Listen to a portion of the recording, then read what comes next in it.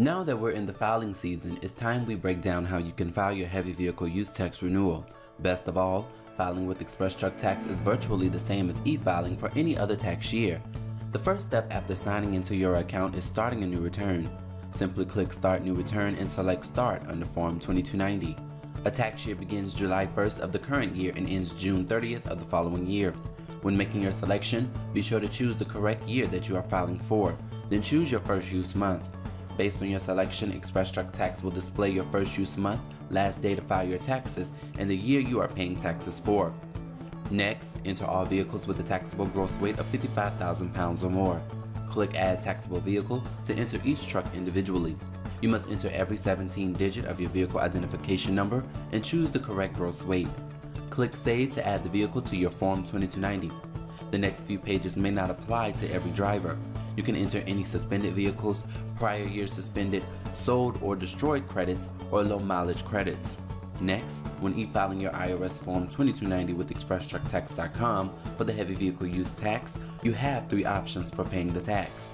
Choose between electronic funds withdrawal, EFTPS, or by check or money order. Now, by signing the consent to disclosure of tax information, you hereby consent to the IRS disclosing information about your payment of the heavy vehicle use tax for the select tax period. If you consent to the IRS sharing the heavy vehicle use tax payment with other federal and state agencies, select Yes and enter any 5-digit number as your PIN. And if you want to allow an employee of your business, a return preparer, or other third party to discuss your Form 2290 with the IRS, choose either Yes or No.